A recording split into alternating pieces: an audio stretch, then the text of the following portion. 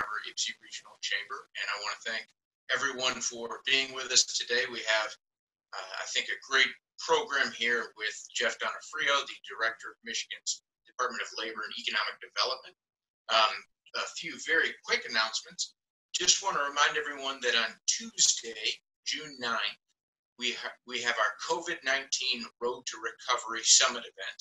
That will be 11 a.m. to 1 p.m.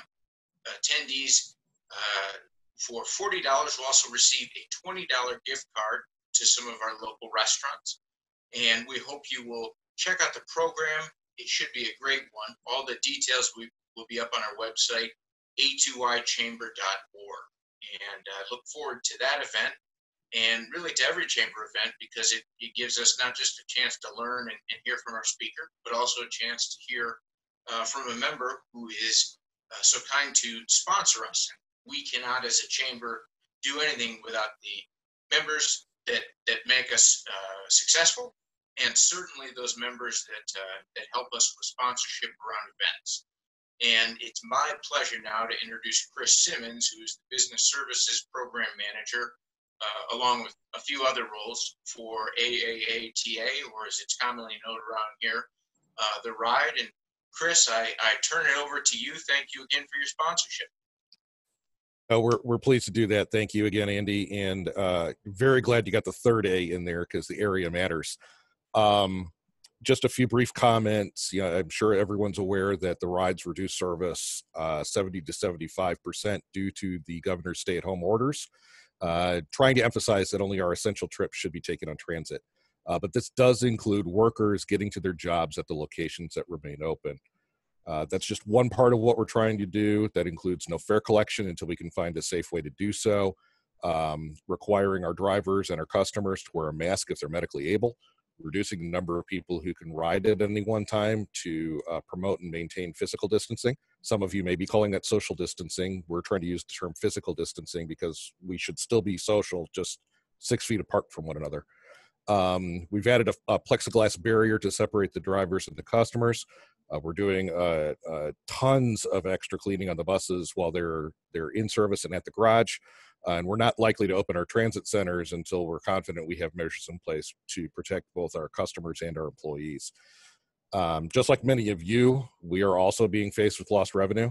In our case, that's a loss of $600,000 a month from our fares and an uncertain state funding situation moving forward, which vastly contributes to our operations. On top of all of that, I think we're all raising a number of questions as to what the community will look like as we reopen in stages. How comfortable will people be sharing their space with others? What will it take for the community to be comfortable sharing public spaces again? Do we face another round of closures this fall? How many businesses are going to reopen, whether it's just to their workforce or to customers as well? What sort of permanent shifts are we going to see in things like working from home, curbside retail, online orders?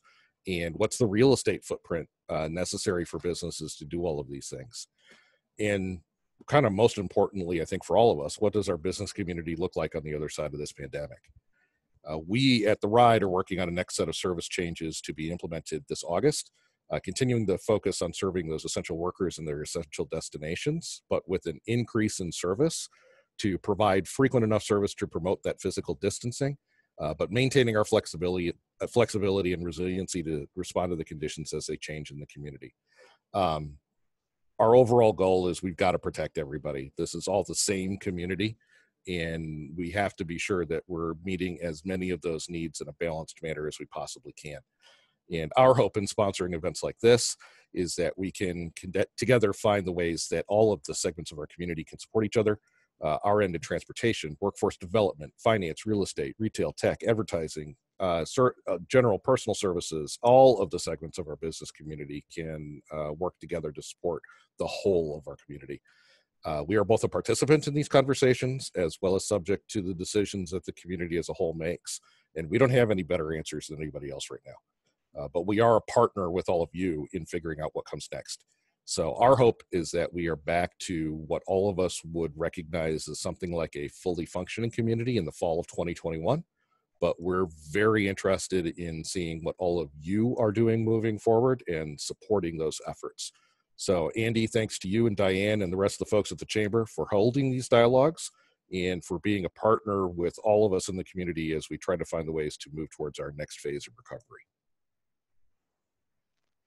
Chris, thank you. And thank you again to the RIDE. You're certainly an integral part of this community, and we appreciate not just your membership in the Chamber and sponsorship of today's event, but frankly, the vital role you play in our community and our workforce. So thank you again. And we'll transition now into our program. We are fortunate to have Jeff Donofrio with us today. Many of you had a chance to hear from Jeff directly at the headline lunch we held with him in December. Jeff has frankly, a rather remarkable job given the time we're in. He is the director of Michigan's Department of Labor and Economic Opportunity. And normally I would give a long-winded introduction, but the truth is Jeff has been an incredibly busy member of the governor's cabinet to begin with, but certainly within these last several months. And he's going to share a bit with us about where the state is at, a little bit about their phased reopening, and frankly, just a sense of what Leo is working on. At the end of his presentation, we'll open it up for Q&A here. And Mr. Donofrio, I want to both welcome you, but also thank you. I know these days your time is certainly at a premium. We appreciate you being back here with the Regional Chamber. And without anything else to say here, sir, I turn it over to you, Director Donofrio. Andy, thank you. And thank you to Diane and Chris and all the members of the Chamber who are on today. You know, I was on with Congresswoman Dingell's, I think, weekly town hall now. She does telephone town hall.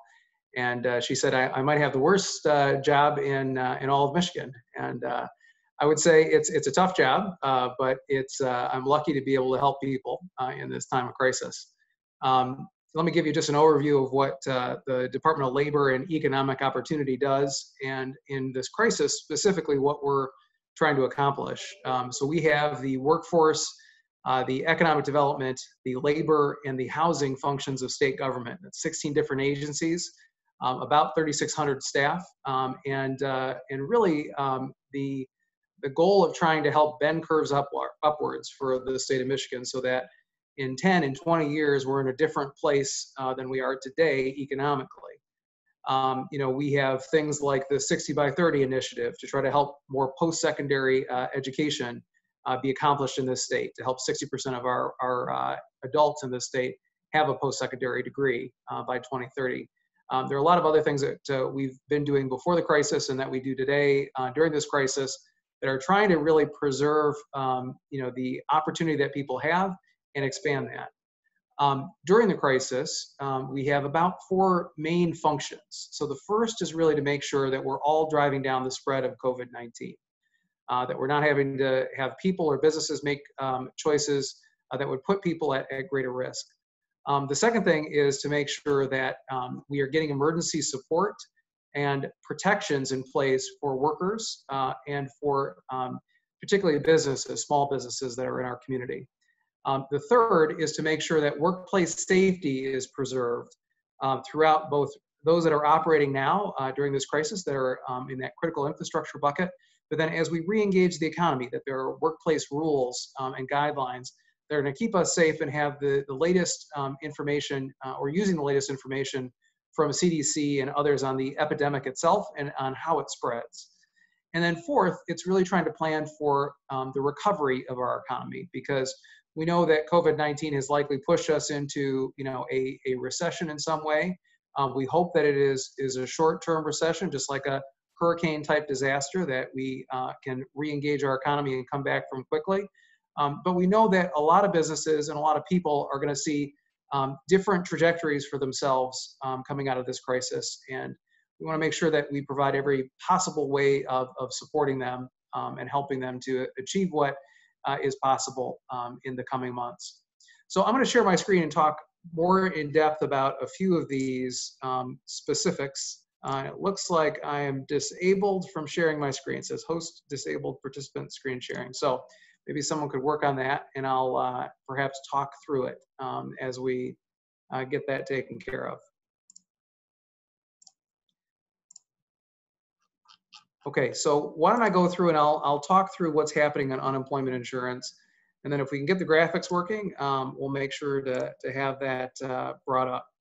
But the first thing is that, over 1.7 million Michigan workers have filed for unemployment insurance since March 15th. That puts us at about 1 in 3 Michigan workers having sought some sort of unemployment insurance during this crisis. Now, typically, before the pandemic, we had about 5,000 claims per week. The high during the Great Recession was about 77,000 claims. Well, during this crisis, we surpassed that high even during the Great Recession, now 6 weeks running. And the highest level we got in any given week was about 390,000 claimants. So you go from 5,000 to 390,000 virtually overnight. And you can imagine what the historic nature of that is. This is something that is unprecedented in the history of unemployment insurance, both in this country and here in Michigan. Now, initially, we reacted to this by doing a couple things: expanding eligibility, increasing benefits, and adding capacity to the system. So because we didn't want people to have to choose between an income and potentially staying home while sick or quarantined or immunocompromised, the governor's executive orders initially, starting March 15th, expanded eligibility for unemployment insurance for those workers who were sick, who were quarantined, immunocompromised, or caring for a loved one. The CARES Act, which is the federal act that was put in place at the end of March, expanded eligibility for those who are self-employed, who are independent contractors, who are gig economy workers, those who filed those 1099 IRS forms. They also expanded for low-wage workers and those with limited work experience.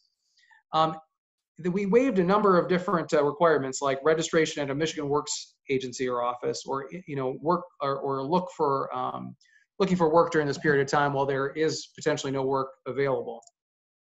Now, who continues not to be eligible are those individuals who are pulling down paid sick leave or other paid leave from their employer. Those individuals who can telework with pay. Those individuals who quit work without good cause just to obtain unemployment insurance benefits. Now, the benefit weeks were expanded from 20 weeks to 39 weeks. The additional pandemic unemployment assistance provided through the federal government adds $600 weekly to all beneficiaries through the end of July. And all of that is federally funded. Now, the benefits paid so far, we have paid $8.5 billion to Michigan workers. Again, the highest number of claimants being paid during the Great Recession was about 363,000. We're at about 1 million being paid in any given week at this point. Michigan was one of the first states to pay the extra $600 in CARES Act benefits. We started paying that out on April 8th. And we were one of the first to really open up that self-employed independent contractor application on April 13th. Most states, particularly if you look at Ohio, Indiana, Illinois, it took them another month to open up those applications. So while we know that there are a lot of people still struggling to get payments, about 94% of all the individuals who've come in have gotten paid.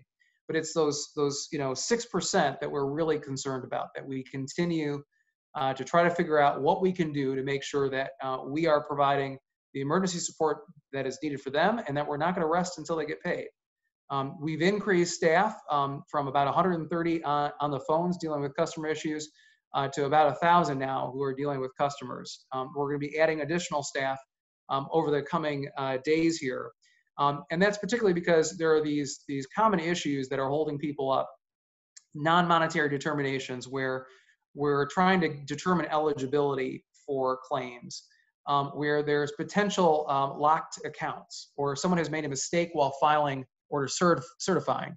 And what unfortunately we had to announce yesterday was that there is a large amount of criminal activity and criminals who are trying to file imposter claims. They potentially have stolen information from other sites, from other sources, and are trying to file claims on behalf of Michiganders, or they're using false information to try to make claims.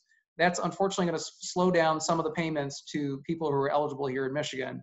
And as Andy and my old boss would say, there's probably a hot place in hell for people who are criminals who are trying to take advantage of systems and people in a crisis. Now, when we look at returning to work and the fact that there are a lot of people on unemployment right now, we're trying to find ways to get them back to work and do it in a way that is responsible. It looks like I can share the screen, so I'm going to put this on right now, and we'll start with the WorkShare program. So the way that we can get people back to work is the WorkShare program. WorkShare is something the state of Michigan enacted within the last 10 years. It really helps retain workforce in times of crisis. But during this COVID pandemic, it's also going to help people bring and employers bring back from layoff individuals they've had to put on unemployment. We'll go about how it works in just a second, but most employers qualify for WorkShare. There's no requirement for a work history. That was something that we waived during executive orders the governor put in place. There's no requirement to have a positive balance with UIA. We've allowed part-time workers who are regular workers at an employer with employers to file as well for this program. And the way it works is an employer signs up their employees for WorkShare, and they can, if they have to reduce that person's hours and wages by as little as 10% or as much as 60%, what they will get is a portion of their unemployment benefits to make up the difference in what their reductions have been.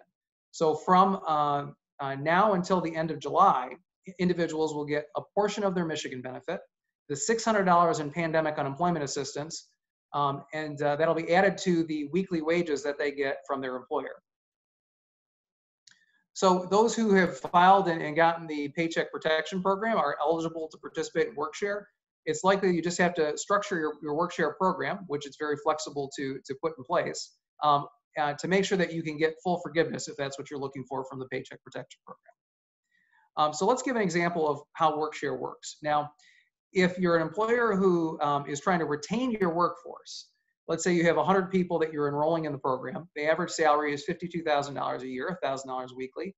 You've had to, because of the business reduction you've had and the customer demand reduction you've had to reduce hours and salaries of those employees by 60%. WorkShare provides 40%. Of course, you get 40% of their salary as an employee already from the employer. WorkShare provides 60% of the state unemployment benefits, that's $217 in this case, plus $600 of the pandemic unemployment assistance through July. So an employer can have earnings of $1,200 through the end of July. So they get a little bit higher earnings than they even did at 100% of wages and hours.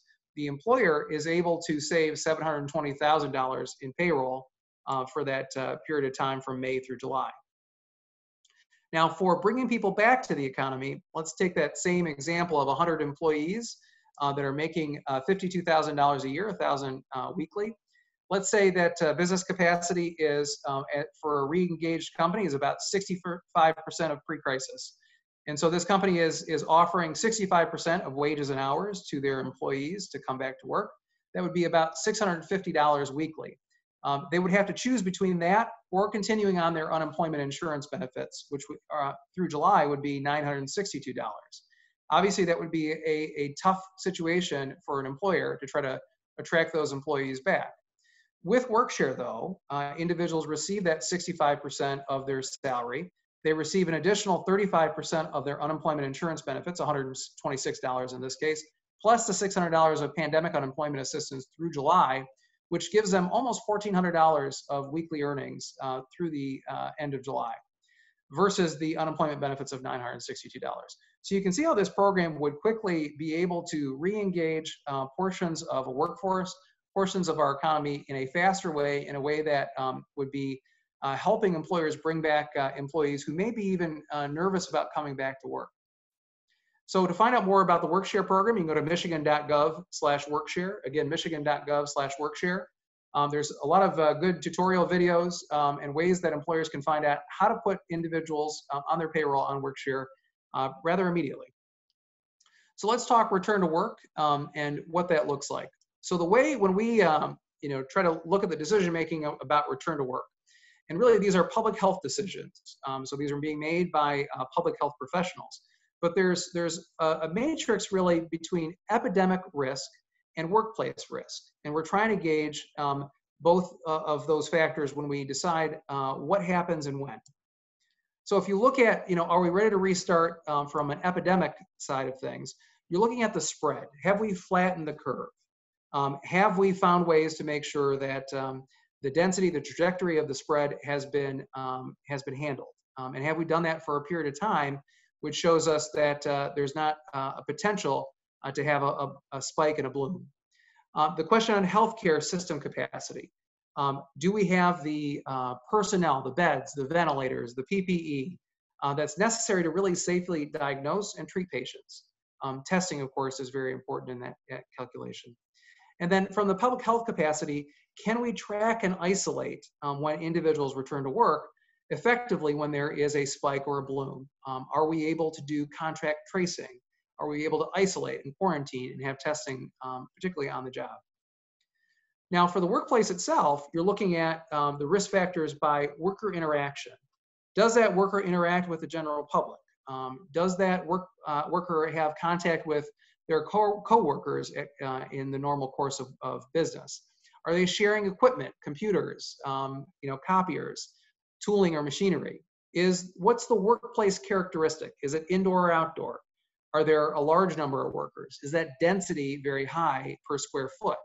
Do they have to travel between workplaces? And is there enough sanitation facilities, and is the airflow good enough within the actual workplace to minimize the spread? And then what's the worker type themselves?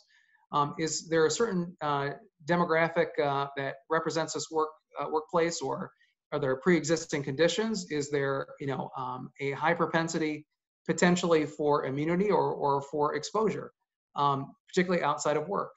Do they take public transit? Because that could, of course, be a risk factor. And we know that the good people over at the Ride and others are working to make sure that that's de-risked as well. But we have to put that all into the calculation of when things open and how.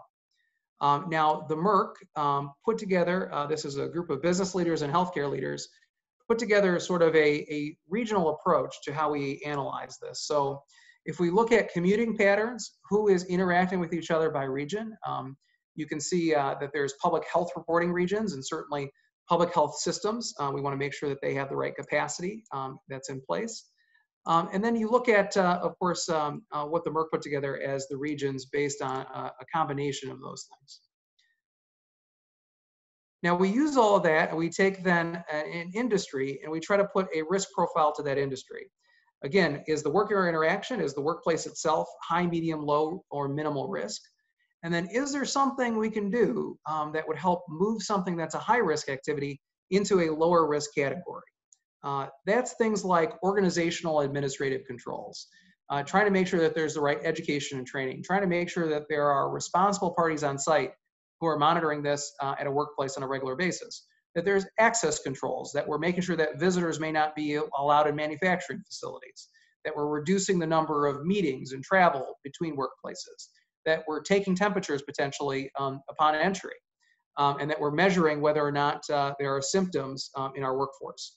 It's reorganizing a workplace to make sure that there's distancing, there's separation barriers, that we reduce occupancy in high density environments when possible, that there's additional sanitation and cleaning, that there's maybe higher ventilation if that's possible, that we're installing additional hand washing and hand sanitation stations, and that we're putting PPE requirements in place, especially for workers, but also for customers. And there are masks and facial coverings and others that are required. So that all adds up to what the governor announced in terms of the 6 phases. Most of the state is in phase 3, which is a flattening right now. We know that case growth is declining generally, and that there's continued distancing and increased use of PPE. We're really, as a state, moving into phase 4 right now, and probably on the cusp in many regions of going into phase 4, although there are a few, particularly in West Michigan, which are seeing an increase to cases, which is concerning a bit and may lead to still portions of the state staying in phase 3. Phase 4 is really going to have an ability to open up more locations, to have more gatherings. Then you see phase 5 is really that containing, and phase 6 is really when we have secured some sort of immunity, whether that's a vaccine or other mechanisms to make this not as risky of a pandemic. So for tracking of those phases, folks can go to mystartmap.info. That can show you in real time what the epidemic spread, the test results, the new cases, the deaths, and some of the other factors that are going into what phase a region or a county is in. Again, mystartmap.info. I'll pause here and then be happy to take some questions, Andy. Thank you, Jeff. We appreciate that information. I want to let folks know that the Q&A is open via the control on your Zoom monitor there. Director Donofrio, maybe one question just to open up with is, we have an abundance of restaurants here in Washtenaw County, as you well know, Ann Arbor, Ypsilanti, be it Main Street in Ann Arbor, Depot Town in Ypsilanti. A lot of folks are wondering when we can get back to sort of the notion of eating out as we could pre-COVID. And what we're also wondering is your best guess that the dining experience is going to be different over the next 6 months, a year or so, in terms of what it was before, either lower density, lower capacity, or something else? Sure. So I would say a couple things. First, the timing of when things come back into re-engagement with the economy, when we can re-engage restaurants, is really a public health question. And so that's something that public health professionals at the governor and the governor's office will announce and we'll be able to talk about. That's that phased approach that you see. From a safety perspective, that's where, when something is determined to come back in safely because of the epidemic risk, that's where MIOSHA and my department comes in to make sure that we have the guidelines in place, the mechanisms in place that are going to keep people safe on the job, but then also keep customers safe too. So when you look at restaurants, of course, and you look at what has happened in northern Michigan, I think it's a good indicator of how that will come into the phased approach here in Southeast Michigan and throughout the state, where you will likely have more outdoor dining options that'll be allowed first. Depending on the risk of epidemic spread, then you might likely get additional dining indoor options, but you're going to try to reduce the capacity because, again, there is no prevention of spread of this disease other than social distancing right now. And so having groups of tables that have 6 feet worth of distance, increasing ventilation. So if you have those windows and doors you can open to make sure there's more ventilation internally into the restaurant, that's likely going to be what is recommended. It's difficult because in a restaurant situation, of course, you're having to remove any face coverings to eat and drink. That's why restaurants in particular are going to be a different scenario, I think, than some other retail locations. For other retail and for other activities that are even in operation now, grocery stores and such, face coverings are required for everyone coming into that building in an enclosed environment. We know that there's variations in who is complying with that, but face coverings, they do provide some protection to you, but really it's protecting other people from you. So when we talk about face coverings, I always think of this as, I'm not wearing this face covering for me, I'm wearing it for my grandparents. I'm wearing it for the people in the community who are more vulnerable than others. And the healthcare workers, the first responders, the workers who are on the front lines right now in those sometimes low wage jobs who are at greater risk. So those are the individuals we're wearing those face coverings for. There will be other rules, and MIOSHA is going to be launching a website actually tomorrow that helps consolidate a lot of those guidelines and rules for small businesses in particular. Andy, we'll make sure we get that out to your membership so you can see it. But you can go to michigan.gov/LEO and find those guidelines now, particularly for restaurants and other retail locations. They can begin to start adjusting their facilities and preparing for this reopening.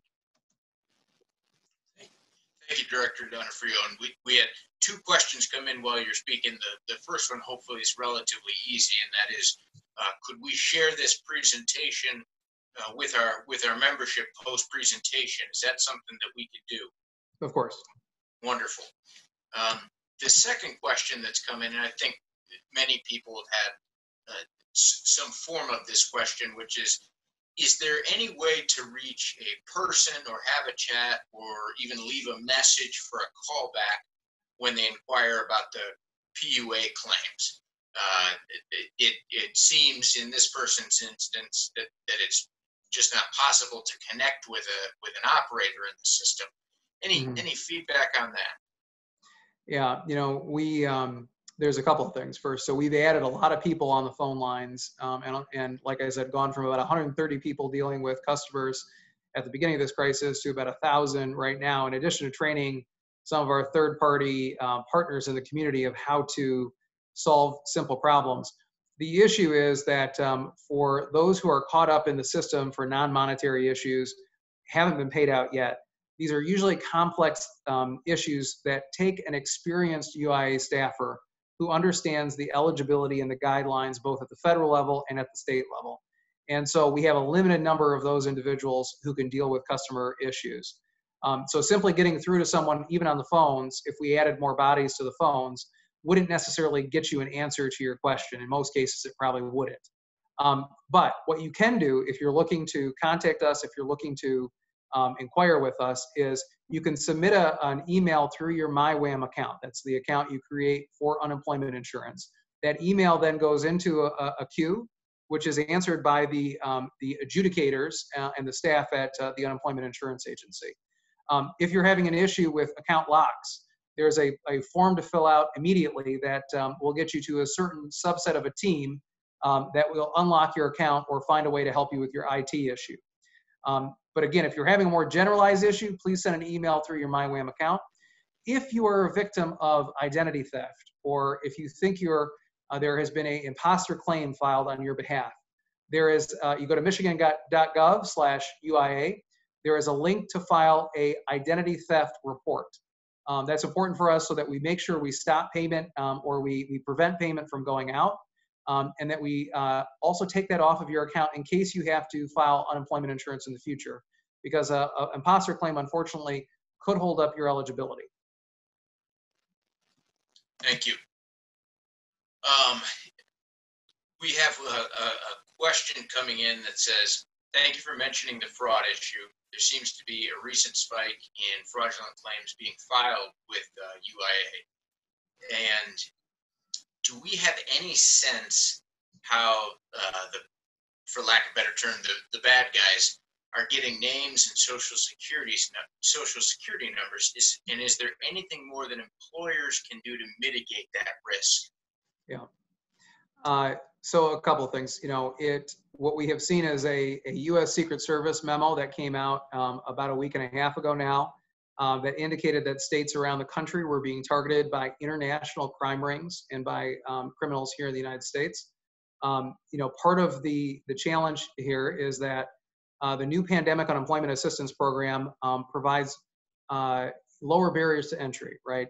In the state system, for instance, if you file for a state claim, we are sending a letter to your employer and to you verifying that you are eligible. Your employer has a chance to dispute your eligibility, which oftentimes catches a potential fraudulent claim.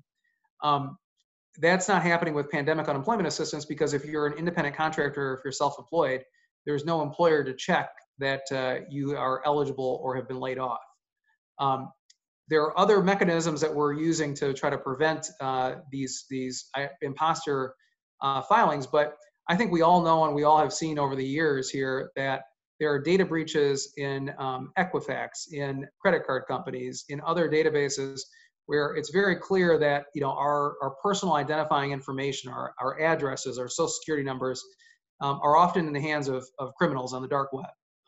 And what happens in that case is that all it takes is some criminal pulling that down, getting enough information about you, about your employment, and then filing a claim on your behalf. And certainly, law enforcement nationally and in Michigan are coordinating as we try to analyze the situation and prevent this from happening. For those individuals, again, who, it happened to former Lieutenant Governor Brian Calley today, that someone filed a claim on his behalf and had his full Social Security number and home address, and used that to put in a fake claim. He was able to stop that and file a report with us. But again, I think it's that education we do with our employees so that they all know what to do if an imposter claim is filed. It's something we just unfortunately have to be hyper vigilant about. And criminals, it's the sorry state of the world at times, where criminals want to take advantage of crisis situations and vulnerable people. Director Donofrio, toward that line of thinking, you mentioned sort of the old process by which you could catch fraudulent claims through the dual letter to the individual and the employer. Is it your advice then that employers need to sort of fairly regularly watch their UIA notices to make sure that they either verify or reject them and sort of take that proactive step? Certainly, if someone is filing a fake claim, an imposter claim, and an employer is getting a letter for it because they have filed for state unemployment benefits, an employer should take that seriously and make sure to provide us information that claim is not valid, and that there is a potential fraud happening. There's a place to submit a form on that, but they should also go into their MyWham account and indicate that is not a valid claim. So we can go back and adjudicate that and get that off the record of the individual, because we don't want individuals to be harmed in this process. And unfortunately, that's what could occur if a fake claim is put in and then an individual becomes unemployed. They will have to verify their identity and have to likely go through an adjudication process. Good information to know. One of the questions that we get at the chamber frequently is, what is the best advice to give businesses in terms of a written plan for safety within their operations? As you mentioned in the presentation, mm-hmm. you have to marry sort of public health, economic activity, and a host of other factors into this. Is there a place on your website, or is there standard advice that you think businesses should have in hand in terms of putting together a written safety plan for reopening and re-engaging? Sure. Yeah, there actually is a requirement to have one of these plans in place and available to your employees and customers as we re-engage the economy. What I'll do here, Andy, is I'm going to share the website that we are launching tomorrow so that folks can see this. If I can get it up here.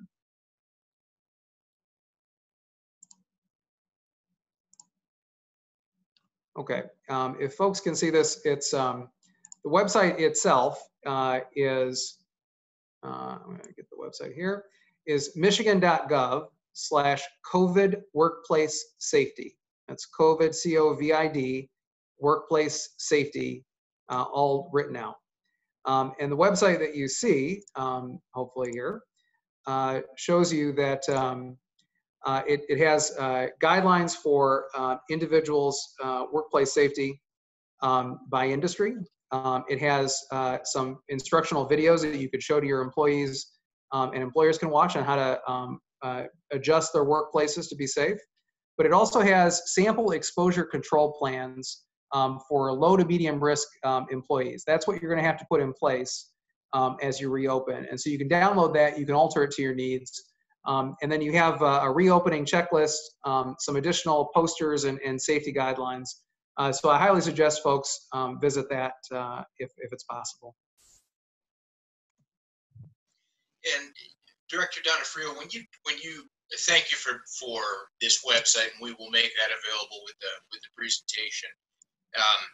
Obviously, given the wide swath of different types of businesses, are these written guidelines, or rather documents, that need to be produced? As you said, they need to be shared or available to employees. And is there any requirement to share that written information with the state or with some other entity, or is it simply to have on hand, written out in shareable form? So there's no requirement to send it to the state. But if there is a complaint, if there is an issue that we have to look into from MIOSHA, we will likely ask you for that plan. And that will be one of the first pieces of the investigation we'll go through to see if you've produced this plan and if you've consciously looked at your workplace safety. Again, it does need to be available to employees, but also customers who might be coming in to your place of business.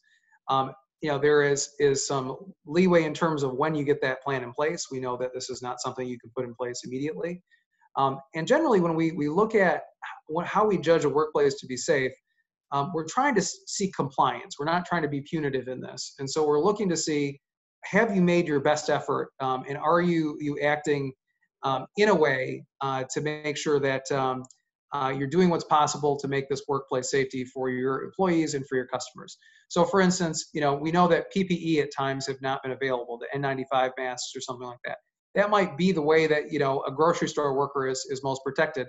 But if an N95 mask is not available, doing things like putting, barriers between the individual and the customer, making sure that they have cloth masks available to them, might be a suitable alternative while we await the greater production of N95 masks. It's that type of activity that, again, it shows that you're trying to implement, and we think the vast majority of people and businesses are trying to do the right thing here. That's why we're trying to make it easy to have this website so you can understand, so you can find some guidelines, some checklists, and then also have some sample plans in place that don't make you try to put this together from whole cloth. So look to your website for general best practices, have the plan written out and shareable for employees and customers. And while there's not certainly a punitive intent or proactive verification, it's the sort of thing a business should have on hand, should have ready. And the state, if I'm hearing you correctly, understands there needs to be some adaptability given the wide array of different endeavors businesses are in. Good information to know. Director Donofrio, we had a comment, I guess, come in that was in support for the WorkShare program. I should also note the chamber is making use of the WorkShare program, and part of the positive reaction here deals with the $600 per week additional funding from the feds. Is the assumption safe then that $600 per week supplement will go away on July 31st? Is that your best assumption at this point? It's the week ending July 26th, just to be clear. It's the last full week in July, but the assumption is right now it is scheduled to go away. And the House, in the U.S. House of Representatives, has passed a bill that would extend that to the end of the year. In addition to the $600 of pandemic unemployment benefits for individuals on unemployment through the end of the year. The Senate is still considering it, so there is a possibility that is extended. But at this point, there does not appear to be as much support in the Senate for this provision. About 28 states have WorkShare programs right now, so it's not a universal program across the country. And when we talk to colleagues in other states, they have not yet, I think, used WorkShare, or those who even have WorkShare have not put WorkShare in place and marketed it in the same way that Michigan is. While it's clear that the pandemic unemployment assistance is available, I think it's not something that some systems are able to deal with right now, partially because they have their head down trying to pay the individuals on unemployment that have registered in historic numbers. And Michigan has been generally ahead of the game in terms of paying people, in a way that is faster and that is at a higher rate. But we have tried to market this differently. We talked to one state in the Midwest who didn't have a WorkShare program, who, because of it ending, this pandemic unemployment assistance ending in July, said, gosh, we would love to put one in place. We would do that in the next couple of months, but it just doesn't seem worth it given the fact that it's ending so shortly. So if this were to expand, and what I'd urge, Andy and Diane and others who are associated with national groups that are associated maybe or have partners in other states where there are Republican senators in particular, you should be talking about WorkShare. You should be talking about how important it is to you, and to include that in whatever next stimulus bill comes out if you think this is a good program. I really think the next, through the end of the year, it is likely a significant amount of businesses have reduced customer demand. Whether that results in reduced workforce or the need to reduce salaries is a question for that business. But Workshare provides a win-win for those individuals who we want to stay engaged in the workforce, and for the business who wants to maintain and get to 100% of their capacity pre-COVID as quickly as possible. So, the longer that is available, we think it's going to be a really, important program to restart Michigan and get our economy back up and running as quickly as possible. Share thoughts or support for the program with our federal legislators, or if we have friends and family or business colleagues in other states, share it with their senators. Share it with the Andy Labars of Ohio and Kentucky, and the other people who are working at chambers. And then many of us are associated with national organizations, and so these national organizations who are talking about the stimulus as well, we should try to talk to them about the importance of this program. So if the National Manufacturing Association, if the National Chamber or the U.S. Chamber of Commerce, if other groups like that are saying Workshare is a valuable program, it will register on the radar differently than if it's just one state. Well, I want to assure folks there are no Andy Labars I'm aware of in Ohio, but your point is well taken, Director Donofrio. And we have another question that came in. This is someone who's affiliated with the Kiwanis Club here in Ann Arbor, and they want to know, are there any specialized guidelines for thrift shops? That's an on-the-spot question for you, Director Donofrio, but any reaction there? I think they would be categorized the same way as any retail location. And so there are guidelines on that michigan.gov/COVID workplace safety website. If you go there and look at retail locations, you'll see the guidelines that we're proposing for those retail locations. And I would say this too, just on guidelines and on rules and things that are in place, we know that we're learning things still daily about COVID-19 and the spread and risk. And so they may change. And we know that it sometimes there's a lag in education or awareness. That's why we're trying to put out these resources in one place and trying to, issue updates to organizations like the Chamber who can get them to businesses as quickly as possible. Another question that's come in and is maybe related to that previous question. Can nonprofits, particularly nonprofits that would take item donations, you think of your Habitat for Humanity resale stores and so forth, can they adapt the guideline that you will have listed on the website tomorrow? Is that something that they can use in terms of interaction with donors? I think, again, they would fall into retail locations, right? Where customers are, whether they're exchanging by giving or by purchasing, the guidelines for retail locations need to be followed. And certainly, the general guidelines for workplaces and for the health and safety of individuals, where we need to maintain 6 feet of distance, we need to have face masks and coverings. We need to make sure that there's hygiene stations, hand washing stations available. I think would be applicable in this case too. So if there's a place where people are coming to donate individual items when we're able to reopen retail in the way that the phased approach allows, making sure that there's maybe a hand washing station where you're donating, making sure that there's perhaps hand sanitizer available, that you're marking off where people have to stand and the 6 foot distance between individuals to make sure that they are not getting in too close a contact with others who could have this virus and not know it. Making sure it's clear that when people come into their shop, that again, not only are face masks required, but if you're showing any of these symptoms which are associated with COVID, that you're not allowing them in, or you're telling them to please wait for a certain period of time to come back in. Those are the types of things we have to do and have to really become the social norms for us, where we're all expecting it. I think it's part of a sea change here. I know that when I first put on a mask and started walking outside with it, I felt a little uncomfortable. Right? I didn't feel like that was a natural thing. But over the last few weeks, it's become a way of life. Sure. Common sense, and check michigan.gov/COVID workplace safety for best practices and useful information. And Director Donofrio, maybe time for one last question, and we won't ask you to predict the future, but can you tell us if there are any plans at the state or within Leo in terms of how we might handle a resurgence in the fall or in the coming winter?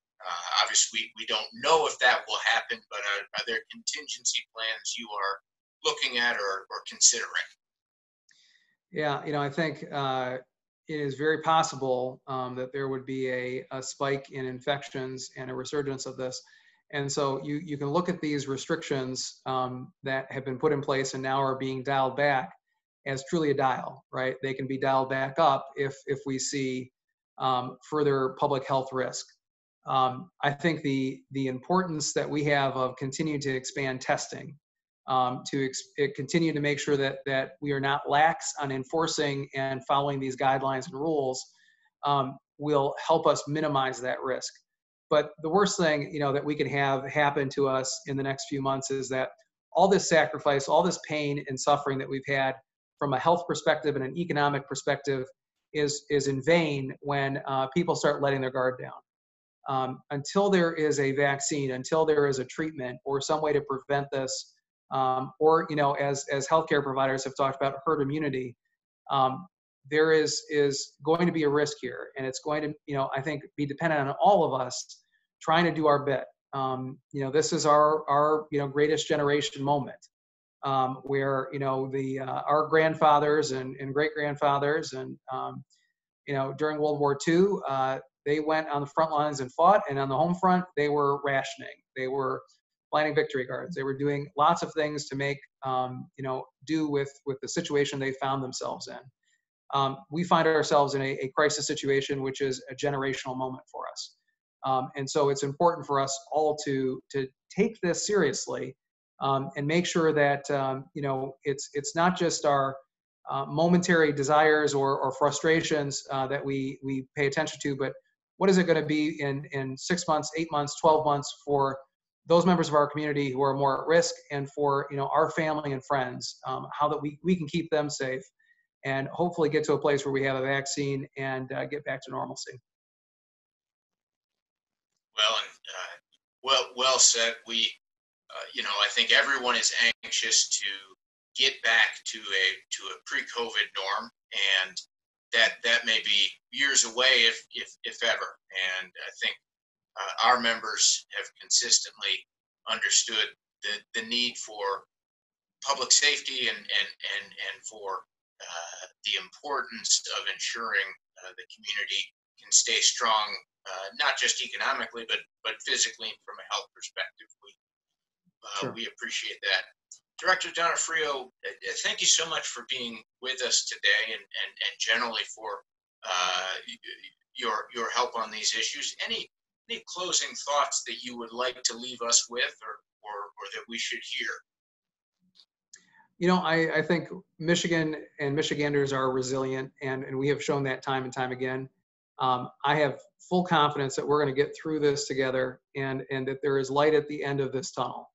We're still in the thick of it, but as Winston Churchill said, when you're going through hell, keep going.